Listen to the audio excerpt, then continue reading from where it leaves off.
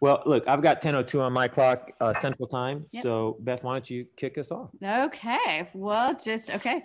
I feel like I should have like a gong or something. Like, just welcome everyone. Thank you so much for tuning in for our very first ever Succinct seminar series, getting the alliteration in there.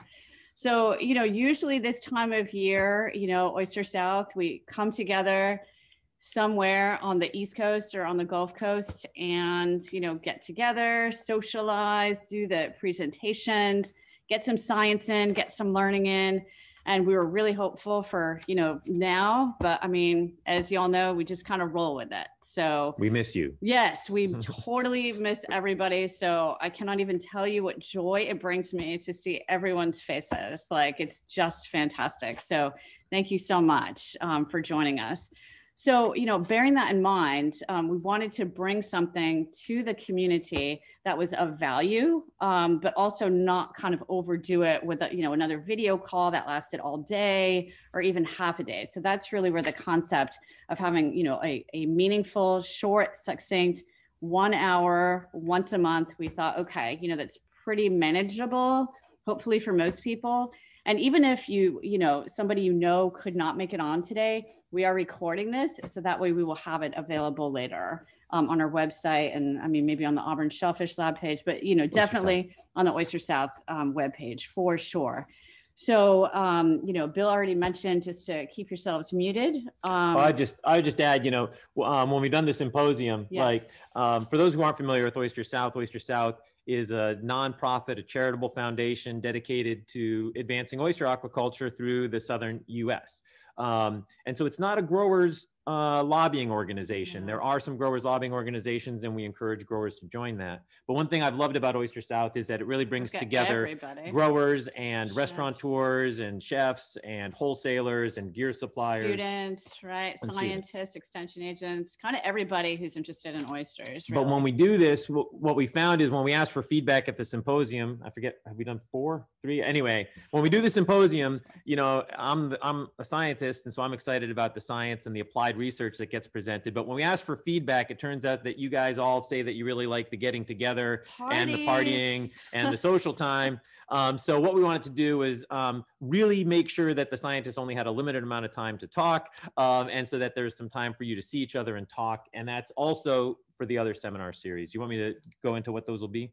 Sure. And I mean, just the overline, just real quick, like the theme of kind of our seminar series was, and Becky Watson, thank you for this inspiration, was unity in community, just trying to bring everybody together, even if it's not in the same way that we typically do. We just wanted this to be a reminder to folks that, we're here, we're still going, and please remember to, reach out to anybody that you would like at any time, because we'd always love to talk to you. So, with that, I know Bill was going to announce the other seminars coming up. Yeah. So obviously today, then on Friday, March 19th, we're going to do 2 things. We'll have a panel on sustainable packaging. So we've lined up some speakers to talk about some innovative ideas for sustainable packaging when we ship oysters.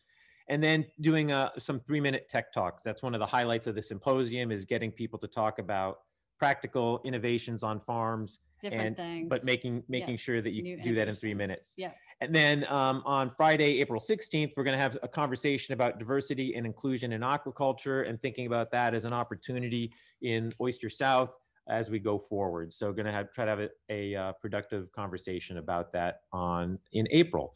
We may have others. I know that there are a lot of other institutions that have some great research. And so if there's interest in this and this is successful, we're going to go ahead and probably schedule more of these. Yeah, so we're going to see how it goes, and just kind of roll with it. So Bill, thanks. While y'all are kind of scribbling down dates, or if you got your calendars open, right now, we're announcing here first to save the date of Sunday, October 24th. I've got it right. In Decatur, Georgia, for our annual landlocked fundraiser. So as y'all know, I mean, things are always changing. This could change, but we really thought it was important to kind of have something on the calendar for people to look forward to. And this really was inspired by the folks up at the Billion Oyster Project. They also know that, they're in the same situation, but they thought it was important for people to have a date, make an announcement, have something to look forward to. So y'all tell your friends, put it on your calendars for Sunday, October 24th. So, and of course, we'll keep everybody posted and we'll make an official announcement over the summer, like when we usually do when we open up ticket sales.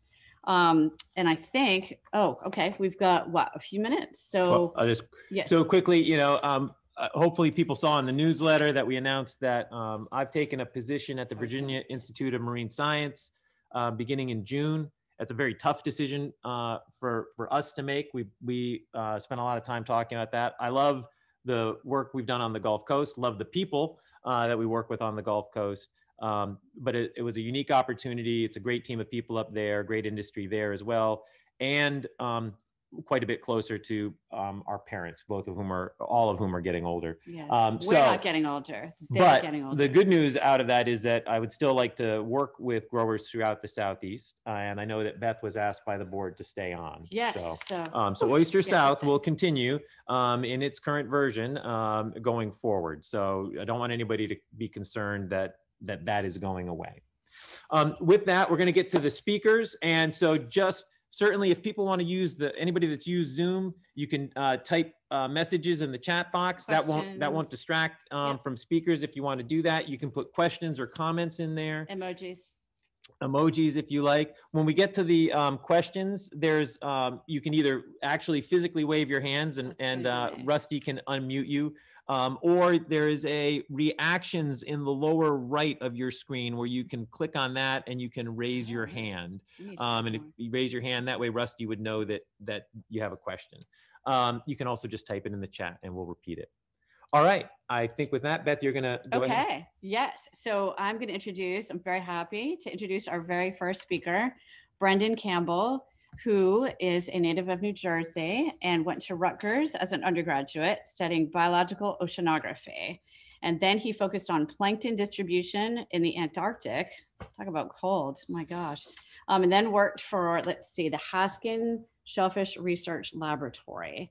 And then after that, he worked in several commercial oyster and clam farms and realized, gosh, there's a lot of questions here, right, Brendan? Like there's so many questions when you start working in places like that. And he decided to focus as a graduate student at the University of Maryland, studying how water movement affects the production of cultured oysters. And a fun fact about Brendan, as much as he likes seafood and oysters, he loves to garden. So with that, I'm going to hand it over to Mr. Brendan Campbell. Thanks, Brendan. All right. Hi, everyone. Let me just share my screen.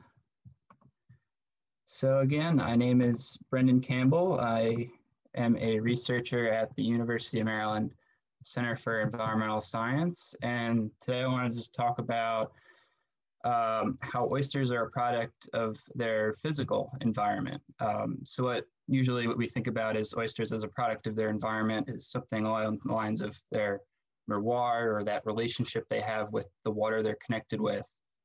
Things like the salinity or the temperature or just the minerals that are in the water and how that affects their taste. Well, our research is trying to look at how wave motion and how that affects cage jostling and things like that, and how that can affect production standards for oysters. So this is some of our preliminary work.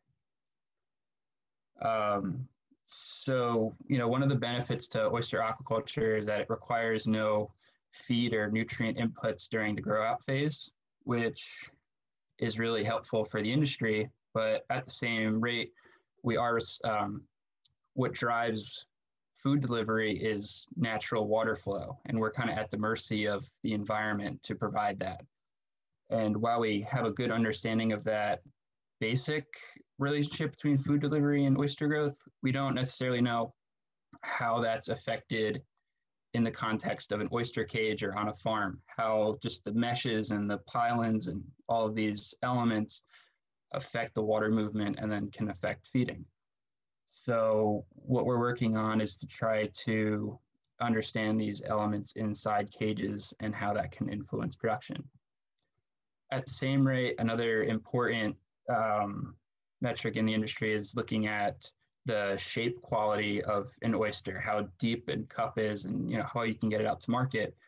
And devices like these tumblers, they not only sort and clean the shells and bring them out to market, but they also chip the exterior of the shell and help to drive that deep in cup formation that helps get a better dollar for your product. Well, wave energy, waves, and that crashing and wave velocity and all of that stirring up in the water can also have a similar effect that you see with these tumblers, just on a longer term scale, on a more natural scale. But we don't have the means to sort of quantify that at this moment. So some of the work that we're starting with is trying to develop tools that can be placed inside oyster cages and structures so that we can start to identify what physical processes are going on in the water with respect to all of this aquaculture gear and how that influences the growth and quality of oysters. So two of these tools we're working on.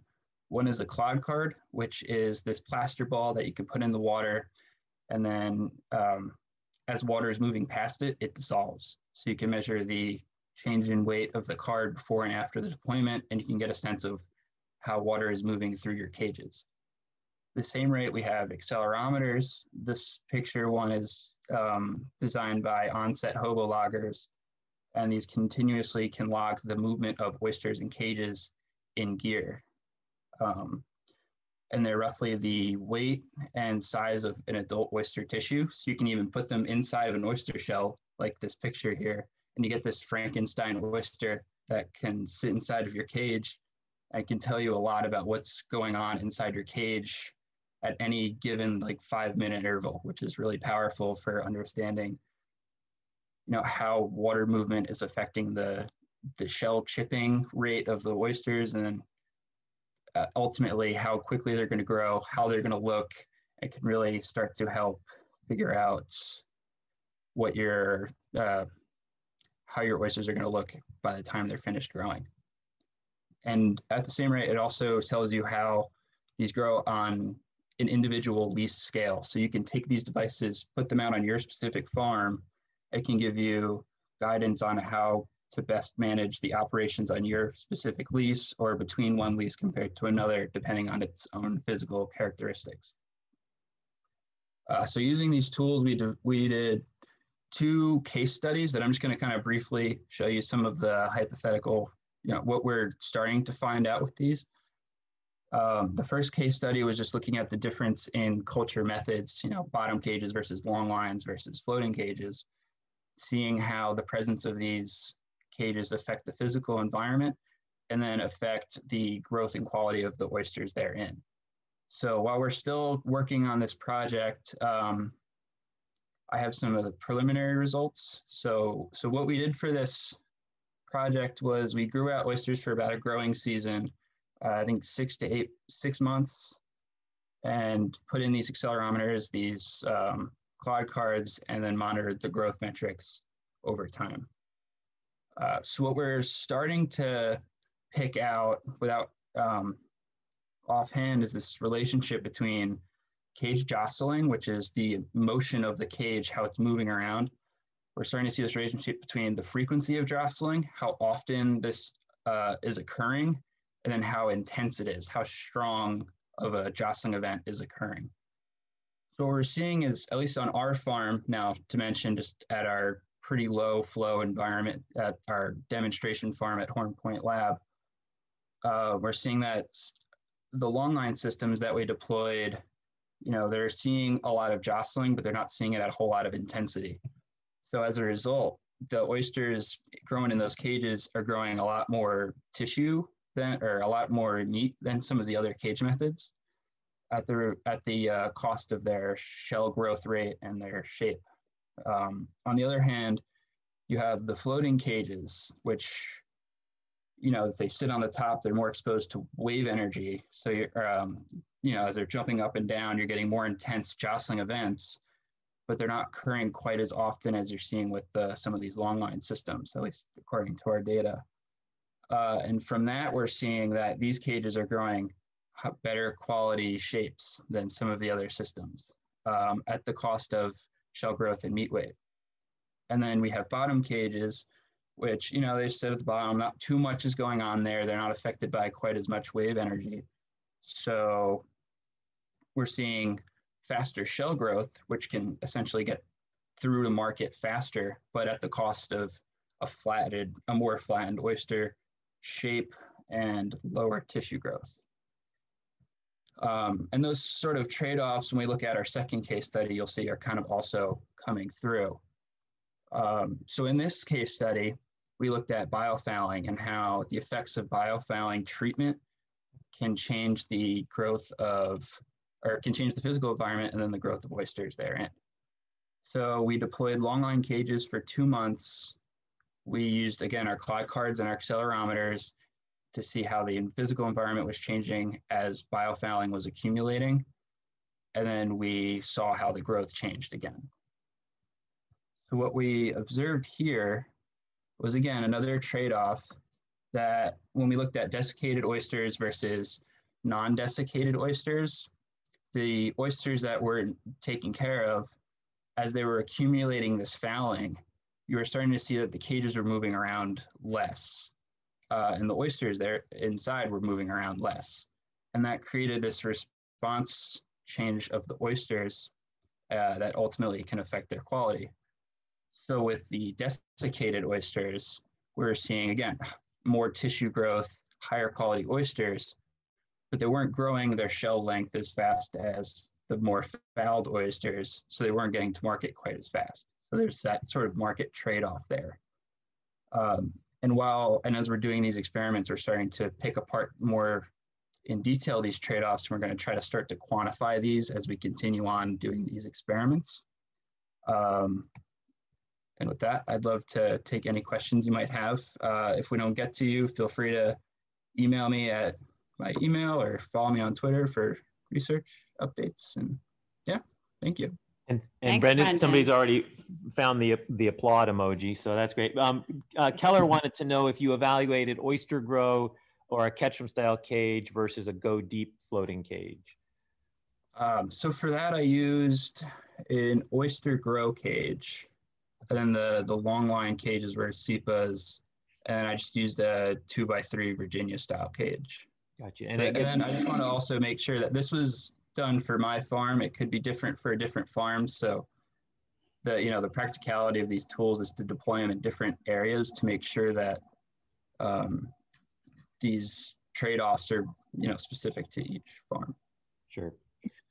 David Sorrells wanted to know, what about the volume of the amount of oysters per cage? So I think that might be asking, what's your stocking density? There are different ways to measure that, but how many oysters did you have per cage? I stocked them fairly light because I didn't want, just for the experiment, I didn't want to have to remove oysters by the end of the experiment. For the biofouling experiment, I just did market standard. I think 20% of the cage's volume. For the other experiment, I did, I think, half of the cage recommendations. So they probably were filled about 10% of the volume. And then they were kept there for the whole growing season. So towards the end, they were starting to fill out. Okay. And then Keller followed up with, what was the time difference between the harvest for oysters that came from clean cages versus oysters that came from fouled cages? You had that graphic that showed that there was a trade-off there, but approximately what was that at your site? So that study was done over 2 months. So what we did, and I didn't show this today, is we kind of extrapolated the growth rate of the oysters to try to predict the time to market. But we're actually seeing that there is about a 2 to 3 month difference based on this like back of the envelope sort of rough calculation.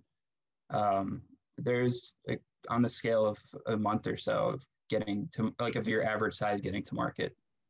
And I guess approximately how long does it normally take to get to market? Just because that varies throughout our region here. Like, so from, like, what is the approximate time where you're at? At our farm, I think it'll take, gosh, I want to say about two years for a majority of the cohort to go through. So knocking a month off of that is not insignificant for sure. All right, we got one other question here. I was thinking, I'm sorry, what? One other question here is how big was the seed when the experiment was deployed? And then I think we'll move on to Adrianne. Okay, so I started the seed off at approximately 30 centimeters on average for both experiments, if I can remember correctly, to try to see when they would get to market. Yeah. All right. Great. Great. If you could Thanks, stop sharing your Brandon. screen. There you go. And then You got I'll some let you do intros. shout outs for the graphs are great. People are loving it. So thank you so much. All right. So we are going to move on to our second speaker, Dr. Adrianne Michaelis, and her brief but exciting biography, her background. She's a native, now hopefully I'm not going to get it wrong, Michigander, right? Has a Bachelor's of Science in Anthropology and Zoology from the University of Michigan, a Master of Science in Marine Biology from UNC Wilmington, where we were last year, yes, and a PhD in Anthropology from the University of Maryland. Seeing a pattern here, University of Maryland. Exactly. Before returning to school for her PhD, Adrianne worked in an oyster research lab at University of Maryland that focused on oyster restoration monitoring in Maryland. Currently, she's a postdoc at the Auburn University Shellfish Lab.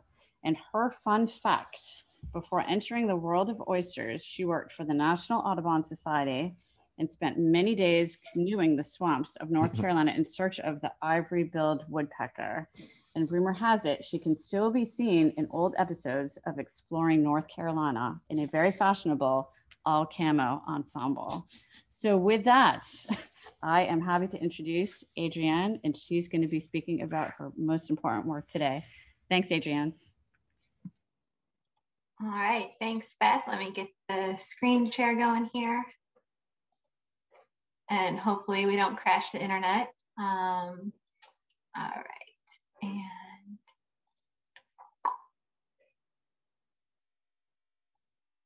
all right, so you guys should see the full slide. Is that good? Good, all right.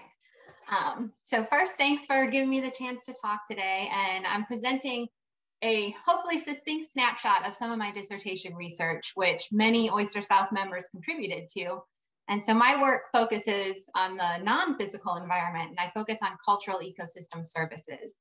And so I wanted to give a very brief overview of ecosystem services. Most oyster farmers are familiar with them because their oysters provide many, but ecosystem services are the benefits that people obtain from ecosystems, and they're grouped into 4 different types.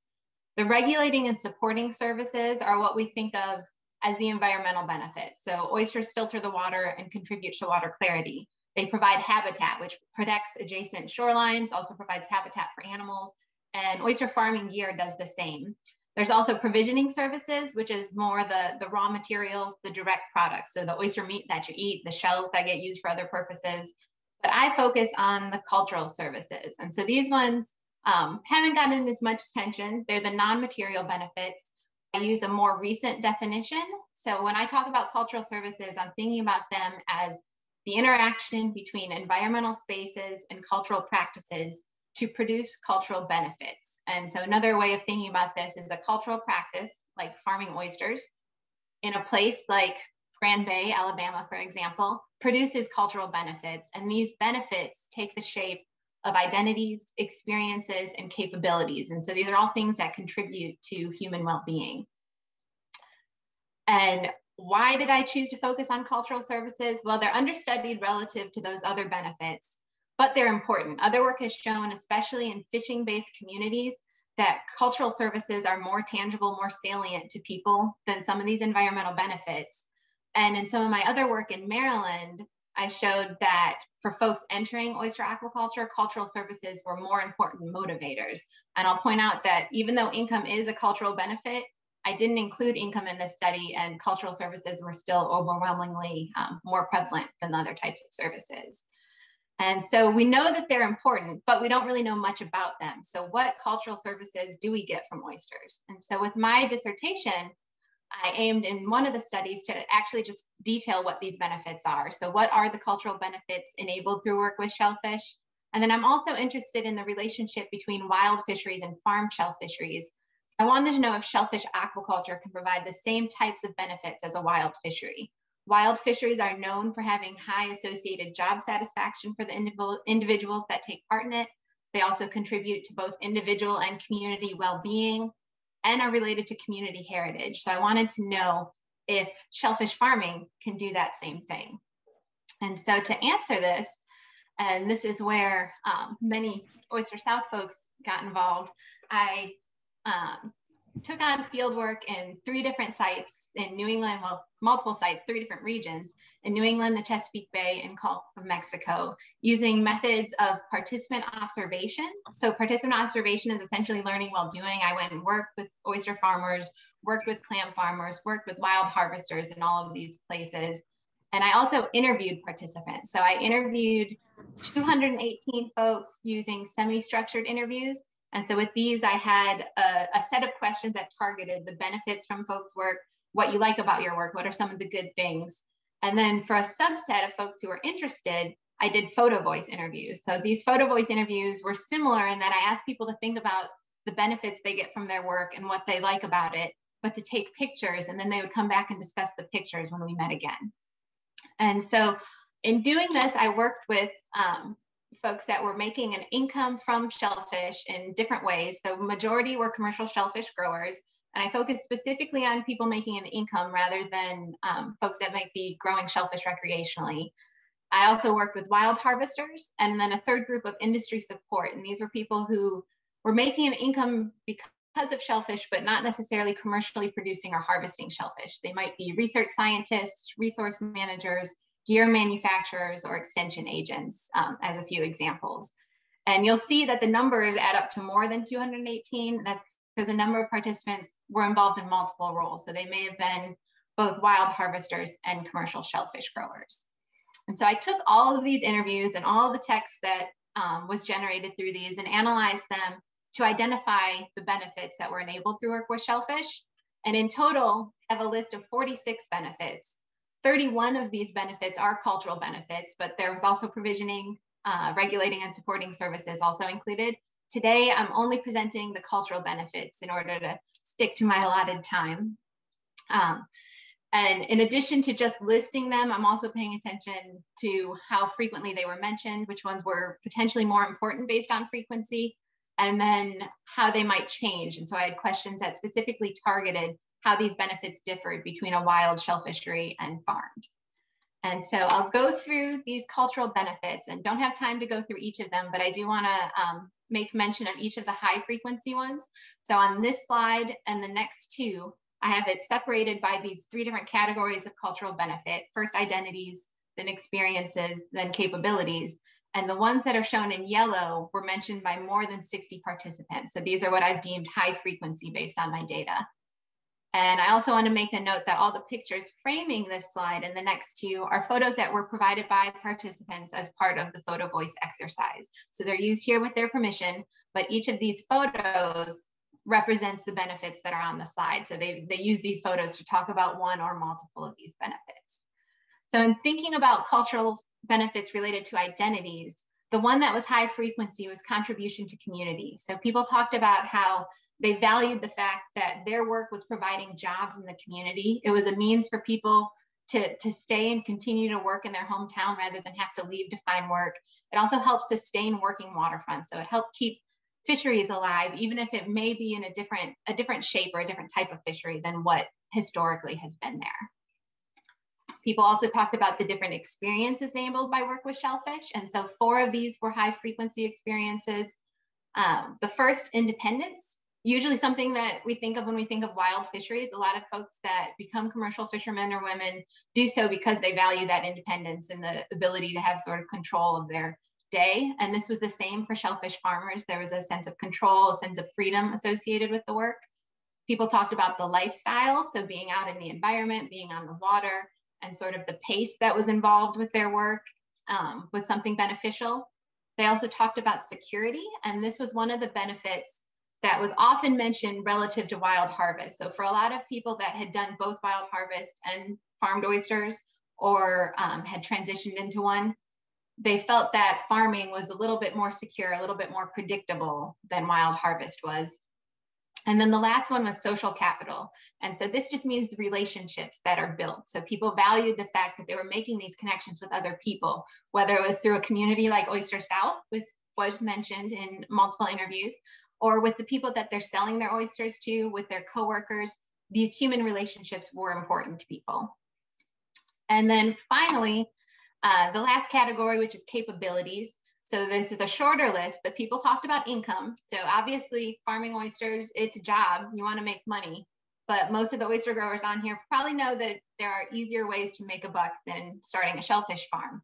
But it was a way to make income while staying on the water, for example, or working with a family member, having your own business, or a way to make income while providing these environmental benefits at the same time. So I did see that a lot of these benefits were linked, which I go into in my dissertation more, but won't delve into that today. And also people talked about knowledge as a capability that was enabled through work. And that was not only the things that were being learned by the work, but also the ability to share that. So it was important not only that they were gaining knowledge, but they were also able to pass it on to others.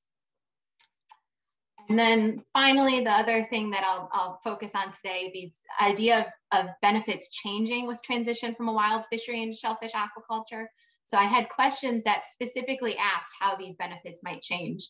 And from responses, I found that of the 46 benefits, 12 were recognized as about equal between the two. So there wasn't a change between a wild fishery or farm oysters. 12 were enhanced with shellfish aquaculture, and many of the environmental benefits, those regulating and supporting services, fell into this category. Only 2 were recognized across the boards as potentially diminished, and one was a sense of adventure. So the thrill of the hunt associated with a wild fishery wasn't found in shellfish aquaculture.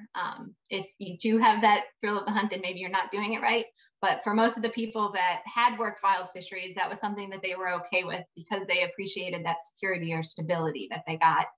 The other was aesthetic appreciation, which was interesting because it was from not necessarily the participants' own perspective, but how they thought that a person outside of the industry, like an upland property owner, might view shellfish farming. But many of the benefits, so 20 of them, were discussed both as enhanced and diminished. So what this showed me that depending on perspective, people have very different views how these benefits, and most of these were cultural benefits, but how they changed was affected by one's viewpoint. And so for anyone on here that helped out with the online survey that took place last spring, where you kind of did a bizarre game of solitaire online, that's what I investigated with that study, which I won't present today, but delving more into the values that are underlying these different viewpoints. And so just to sum up, 2 questions I set out today are, what are the cultural benefits enabled through work with shellfish? Well, I found that there are many, and this project created the first detailed list of cultural ecosystem services associated with shellfish. And can shellfish aquaculture provide the same types of benefits as a wild fishery? My data suggests that yes, for the most part it can, and we did see that perspectives vary, but shellfish aquaculture does have the potential to provide similar benefits, which with a small number of exceptions. And so then taking this step one step further, what sort of implications? So we know that there's all these good things. If you're farming oysters, you know what you like about it. So what can we do with that?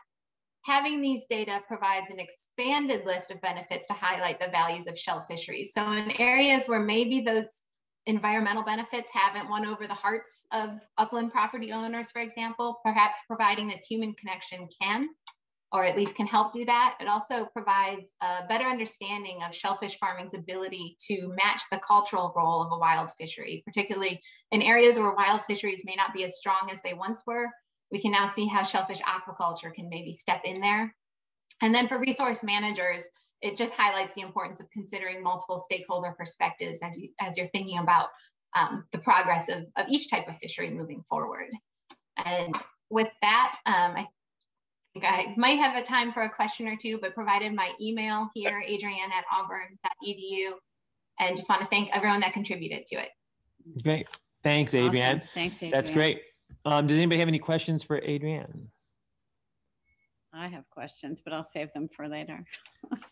Well, Adrianne, I think, one reason I value this work is I do think the cultural ecosystem services are probably, I don't know, you ask a bunch of scientists and we tend to do the environmental impacts. And so, but I'm not sure that in communities along the coast that the decisions aren't made more about cultural ecosystem services. So anybody have any questions? Any folks need, I'm sure if you need some documentation of this, Adrianne has got her dissertation and is working on some publications out of this too. That may help with some of folks who are trying to convince some of the NIMBYs in their community. Oh, people love seeing all the photos that you put up. We're getting some great comments. So one thing I want to ask, but you don't have to answer right now, is just I am very interested in knowing what you're going to study next. How are you going to build on this? So you can think about that for later. And if anybody comes up with any questions, feel free to type them in the chat box. And with that, I think we're going to thank you, Adrianne, by the way, again. We're going to move on to our next speaker, who happens to be sitting right here, Dr. Bill Walton. Bill, for those who don't know him, is the director of the Auburn University Shellfish Lab and a professor in Auburn University School of Fisheries and Extension Specialist with Alabama Cooperative Extension System. And a fun fact about Bill, so many, but one that he asked that we share was that in college, Bill was a DJ for a college radio station hosting a program called Into the Midnight Blue, but that he still cannot get the song lyrics to any songs correct to this day. That's true. I'm going to add my own and just say that he won the silver ladle in a chili cook-off contest many years ago. So actually not that many years. So anyway, with that, Bill Walton will be talking about urchins, oysters, and Roombas. So Bill. All right. Well, thank you, Beth. And yeah, you know, I like, we had shown a brief glimpse of this at the last Oyster South Symposium and wanted to follow up with more data on this. So this is, you know, when we present this at something like National Shell Fisheries Association, we would call this effects of co-culture of urchins, Lidocainus spiragus, with eastern oysters, Chrysostria virginica, just to make sure it sounds sciencey enough.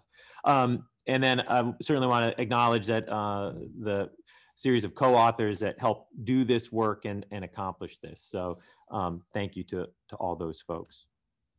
So, you know, urchins, this is an interesting idea. Like obviously one of the, you know, Ag 101 says you should diversify your crops. And so oyster farmers, what do you do? What else could you grow? And urchins are a fancy seafood item that there's been interest in. They can be cultured in a hatchery. They're typically harvested for their roe, which is also called uni. From a culture point of view, they like high salinity. They typically like above 25 parts per thousand. So this is not going to be a solution for Louisiana, Mississippi, or Alabama growers. But it was something that we wanted to explore because of possibilities in Florida and Texas. Importantly, found out as we went, they do not like being desiccated. So these are not animals that would want to be air dried like your oysters. So that led to this obvious question of, can urchins be raised in culture with oysters? Why? Because Dr. Watts up at UAB wants to grow urchins. I'm familiar with growing oysters, and he can grow these in the lab, but he was looking for field operations. And so we wanted to take advantage of this idea that there are commercial farms in the water that have potential to grow urchins. So can they be raised in these oyster bags? But importantly, if you do that, aside from the risk to the farmer of reaching into a bag of oysters that now has urchins in it, does culturing urchins with oysters have any significant effect upon the oysters? And here we were really, you know, the premise was we wanted to make sure we were doing no harm. We certainly wouldn't want the addition of urchins to harm the oysters. And with 1 year of funding from the Gulf States Marine Fisheries Commission, we were able to do this. And before I go to the next slide, I just want you to note that the Vexar bags that we used in this study had a divider down the middle. And so that let us do one half of a bag and the other half. So that's important for stocking densities. So what test did we do? We worked with 2 commercial oyster farms using floating cages in the Florida Panhandle, and those were located in Alligator Harbor and Oyster Bay. We collected urchin juveniles, the native urchin. They were about an inch and a quarter diameter from St. Joe Bay, and we deployed those the next day in October 2019, and we put those in clean 9mm mesh oyster bags. And again, we only put about 40 oysters, but that's half a bag. We had 3 urchin stocking densities. So within each of those units with the oysters, we either put 0 urchins, 4 urchins, or 8 urchins. Again, for a full bag, you would double that. As a control, we were concerned that the oysters would actually smash the urchins. So as a control, we did also deploy urchins without oysters at 3 stocking densities. And we did that with 2, 4, or 8 urchins.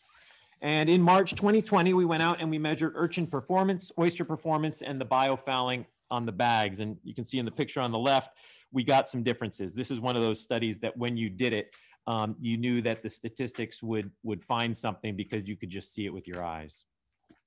So let's start with urchins. So urchin survival was not affected by oyster presence. So that was good. I don't have that graph shown here, but I did want to show you that top graph. The blue bars are Alligator Harbor and the red bars are Oyster Bay. And you can see that across the urchin starting densities that we lost a significant number of urchins at Oyster Bay, but not at Alligator Harbor.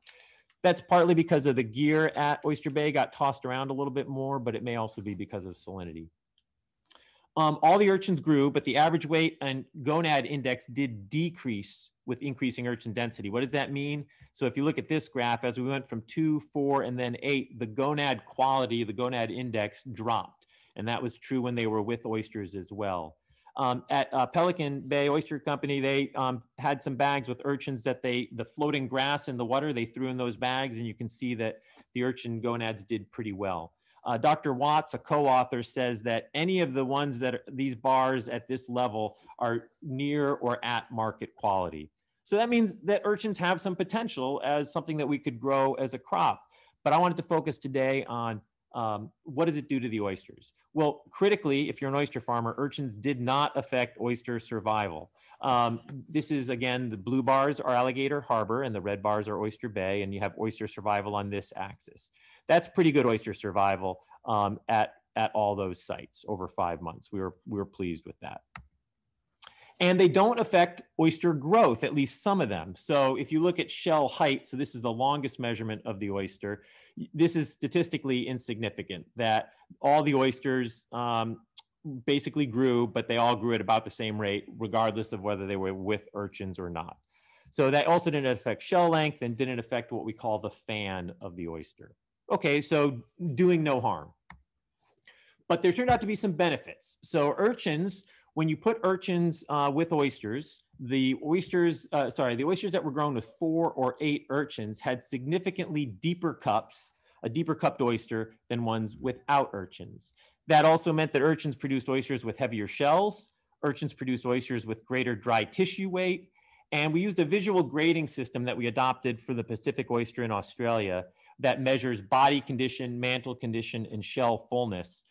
And lower score is better there. And sure enough, urchins led to better body condition, led to better mantle condition, and it led to, when you opened up the oyster, it just looked fuller as well. So urchins had some benefits. I did promise Roombas, so of course now it won't work, but that's supposed to be oh, there you go. That's supposed to be a video of Roombas. And so, which won't actually work at time. But this was this idea of, this idea that we could stock a bag with urchins. Could those urchins act like Roombas on the bag? So, and Becky Wasden was kind enough to take this. This is the urchin grazing on an oyster, still, even though it's out of the bag in the water. And then you can see oysters grown without urchins and oysters grown with urchins. The only difference between these two pictures was whether urchins were grown with those oysters or not. The way we measured that on the oysters was biofouling on the oysters. There are a couple ways to do this. You can scrape off oysters and collect all the fouling material and do dry weights. You can look at percent cover on the oyster, but honestly, there are a lot of issues with any of those. And so the standard that we adopted was how long does it take to clean a standard number of oysters? And I've forgotten now if it was 15. I'd have to go back and look if it was 12 or 15 in this. But we have a standard way of cleaning the oyster with a shucking knife, and we just time that. And what we saw was that as you added urchins to oysters, 4 or 8, the amount of time that it took to clean those oysters significantly decreased with each level there. So, and this was obvious to the eye, but these are the data that backed up that was a real thing going on. But what about the bags? And this is, again, the Roomba analogy here is that, if you look at the bags on the left, like we would open up bags and we would, before we even spotted urchins in the bag, we knew if it had urchins, because the bag on the left was obvious at least at Alligator Harbor, it was obvious urchins had been cleaning the bag, whereas on the right, they had not. this is what that looked like. And this was interesting. And I'm sorry, Oyster Bay, that this was the result. But if you look at the red bars first, and you look at percent fouling of the bag, and so we measured how many squares were blocked on the bag, what percentage was. And so you can see that regardless of urchins, that basically the fouling did not statistically decrease in the Oyster Bay bags. However, in the bags at Alligator Harbor, as we added 4 and then 8, we saw significant decreases in how fouled the bags were. So the idea of a Roomba, I love the idea that they could actually do that. Our next step we're going to do more marketability of the urchins and seeing if that's a viable market grown this way. We're hoping to deploy this again with hatchery reared urchins instead of wild collected. We'd like to test this with smaller oyster seed and also looking at whether urchins control some of those shell boring species like sponges and mudworms. I want to thank John Lewis and Sean Zhang for field assistance and also the entire team at the Shellfish Lab for helping process the samples. Couldn't have done the work without Oyster Boss and Pelican Oyster Company for hosting us. And again, thanks to the Gulf States Marine Fisheries Commission for funding this work. I think with that, I can take any questions. I think I have time. I think you have time. All right. Yeah. Great. I did the Awesome. Jersey speed talk. Thanks, Bill. Yeah, 10 seconds. All right. So anybody have any questions? Rusty, I don't know if anybody typed anything in the chat there. I couldn't see that while I was talking. Yeah, there's one. All right. Do you think urchins would work in South Carolina? I think it's worth, Try it. Ooh, maybe I skipped ahead there. Yeah, sorry, Rusty, I should have let you, sorry. I'll answer the South Carolina one. I think it's a possibility. I think it's worth exploring. And Rusty, I'll let you do it so I don't mess up the order here. How can we get these? Urchins, that's a good question. We've been working with Dr. Watts to spawn them up at UAB in Alabama. But with COVID, that confounded him. So then we tried to partner with some folks in Florida to see if they could raise these so that these could be something that a grower could order and have on hand. Were there differences in fouling communities between those two areas? Yes, there were. And I know Jackie, I see on the line. I know Becky, I'm trying to remember now. It seemed like we had more soft-bodied stuff in Alligator Harbor. It was the more like the tunicates and the soft, like maybe there was a variety of things there, whereas it tended to be more barnacles in barnacles and some overset in Oyster Bay. How do you explain? Agreed. How do you explain the difference in fouling between locations tested? Yeah, so that would just go, I think, to that there may be some differences in how effective they are in different types of foulers. The other thing I'd throw in there is that the urchins just weren't as happy in Oyster Bay. And again, there were some reasons for that about how the cages bounced around. But we actually, from the statistical analysis, if a bunch of urchins died in a bag that was supposed to have 8 and it dropped below 6 urchins, I actually excluded it from the analysis in terms of its impact on oysters. So for any of the oyster performance metrics, it was confined to cases where the urchins survived. So we tried to take that out of it, but there may still be something there that the urchins may not have just been as happy in Oyster Bay as they were in Alligator Harbor. So maybe they weren't feeding the same rate, but it could also be the fouling community. Why did Oyster Harbor fouling not have effect? It's the same point. Okay. Is there any taking a picture of the screen. Is there any amount of desiccation that urchins can withstand if farmers wanted to utilize this in the future?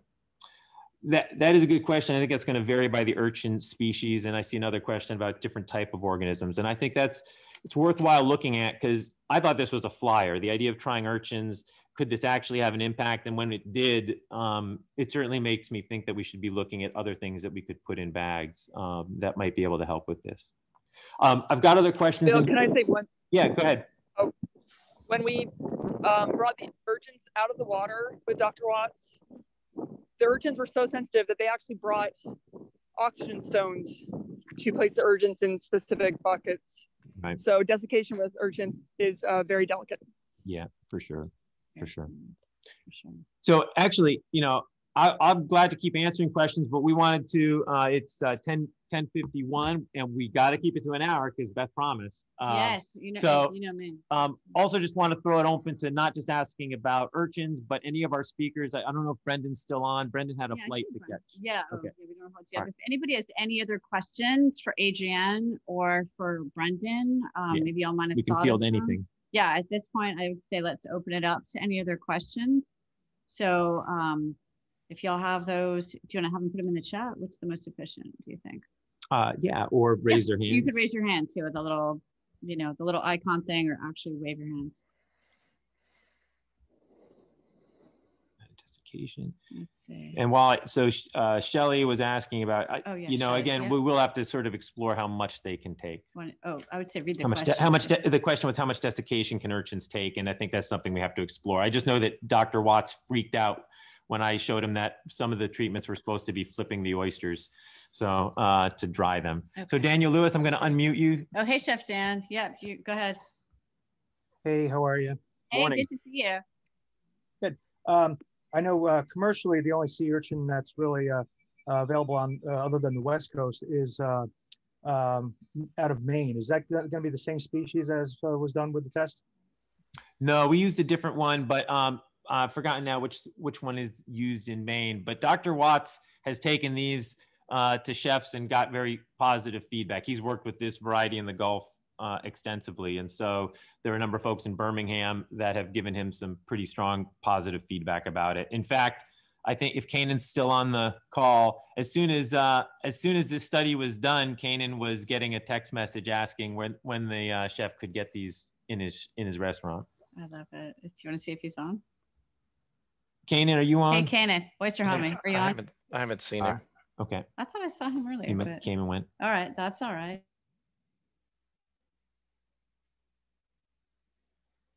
Question, let's say, urchin populations. And Steve, we'll check to see what I doubt that they're native endogenous urchin populations in Louisiana because of the low salinity. They are very sensitive to salt. Did you answer Leslie's question? Leslie Lee. Yes, I did. Okay, you did. Okay, great. So we also wanted to throw out while we have some time, and we're not going to say the C word because that's a bummer. But has anybody over the last year, found, discovered or rediscovered a favorite food or drink that they want to share? Anything that you're like, oh, there's Eric saying thank you. But thanks, Eric. Figure this was if you haven't been working out, you've been eating and drinking, or maybe working out and eating and drinking. Yeah, that's why you work out, is so you can eat and drink. Come on. Oh, and y'all don't have to answer if you don't want to. We're just throwing out a fun question. But while y'all think of it, we just want to wrap up real quick and just thank everybody again, for hopping on today and kind of just getting in Crazy Town with us and seeing how this works. I guess maybe by a quick show of hands. I mean, are people, and you don't have, and don't lie. I mean, were y'all happy with this? I mean, was it thumbs up? Kind of like, not sure. Okay, awesome. Okay, good. By the way, I've got to share that some people have some great answers. Lots and lots of salsa, pickling. Mary Smith is pickling, and yeah, that's great. Pickling and fermenting. Crockpot cooking, of course. Yeah, we all love eating our weight in sea clouds. I love it. Instapot, which I discovered is actually like a misnomer. It's not really instant, but there you go. Gosh. Well, again, if people are still putting things Jefferson's in, bourbon. Just get on your calendar for next month. We're going to do this Friday, the next one, Friday, March 19th, the same time. And we're going to be discussing sustainable packaging and try to squeeze in some 3-minute tech talks, which will be exactly 3 minutes. And the one after that is on April 16th, but we'll, give another reminder for that again. I would just say the 3-minute tech talks, if you have ideas, you can email me, Bill Walton at auburn.edu, and I'll try to help coordinate that. Or if you want to email me to whatever, you could email Bill, that's fine. We can start looking at those and y'all can start thinking of your 3-minute tech talk. So we'll just be mindful of everybody's time. And if y'all want to turn your cameras on real quick, just see everybody's faces. I was taking pictures before. I'm going to do it again when everybody gets, I'm that kind of person, so just appreciate everybody taking the time. Oh, hey, Ryan. Oh my gosh. We just miss everybody. I'm going to start to get mushy. I don't want to have it get too out of hand, but just, we miss everyone. And thank you so much for taking the time to hop on. And we know, fingers crossed, next year, we'll be getting together in person. So just thank you again. And y'all have a great day, a Friday, weekend, everything. Just, we love you. Thanks for hopping on. Thanks all. Thanks, everybody. Oh, babies. And thank you, Adrianne and Brendan. Thank you for your talks. Appreciate it. Bye, everybody. Thank you so much. If anyone's got applied research that they think should be in a seminar, please let me know. Let's get it out to growers that can use it. We'd love to know what's going on. All right. Oh, yay. So fun. What'd you think?